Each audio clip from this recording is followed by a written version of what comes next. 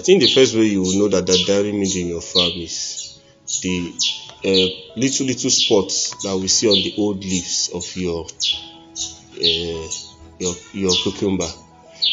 At the lower bottom leaves, you start seeing yellow spots on it. And the way to know that that one is particularly downy mildew is when you flip the leaf over. You see the spots of like dampening at the behind or under the leaves. You see dampening spots on it. That's how we really identify with our eyes that there is presence of downy mildew in our farm.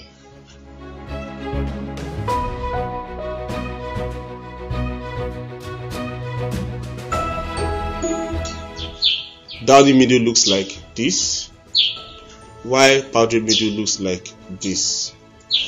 So downy mildew is mostly hard when you have high humidity, when the environment is very wet and there's a lot of moisture. You have downy mildew. It's more like goes with the wet season, while powdery usually goes with the dry season.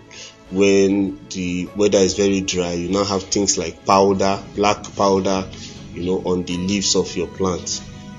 Yeah, both of them are very bad, but they are different.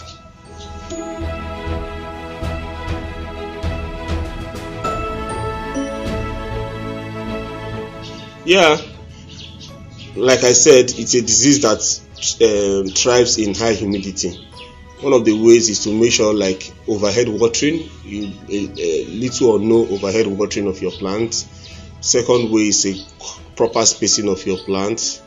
Third way is to try to plant a resistant variety, plant a seed that does not have the pathogens in it. Yeah, I think another way you can also prevent is to have a very healthy soil. If the plants are healthy, they will not be susceptible to most of these diseases. Okay.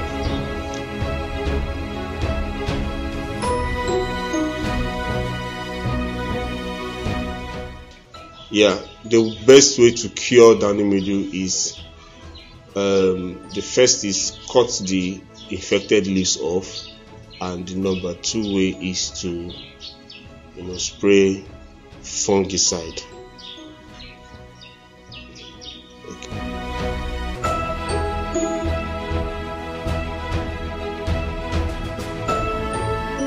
First thing you can do is, like I said earlier, take up measures to prevent it.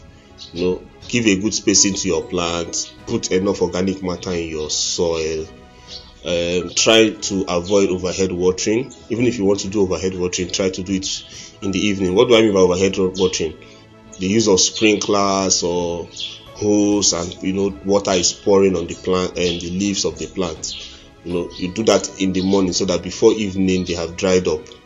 Then in a situation where you have seen the disease in your plant, the best practice would be to cut off all infected leaves and start spraying the necessary chemicals to control the disease.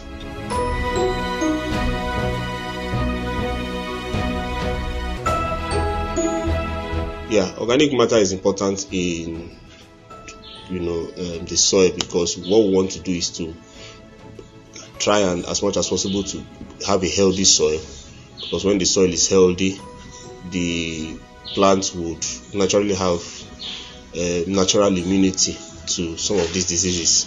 So it's not like it's specific to downy mildew, but we encourage farmers who have disease problem in different parts of their farm to use organic matter so that the plants can have natural immunity. While it's not going to stop the disease, but it can help to limit the damage of the disease on the plant.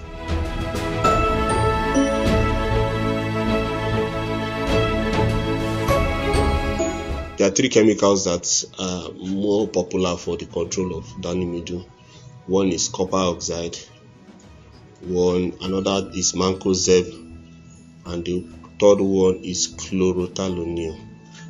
So if you have these 3, any of the products that have this as active ingredients can be used in the control of downy mildew.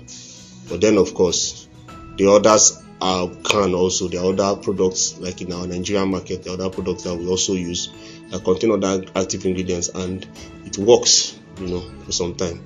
The important thing to note about fungicides is that it's not encouraged. You are not encouraged to use one single fungicide on your plants throughout your planting season, because the fungi can grow natural resistance to that particular active ingredient.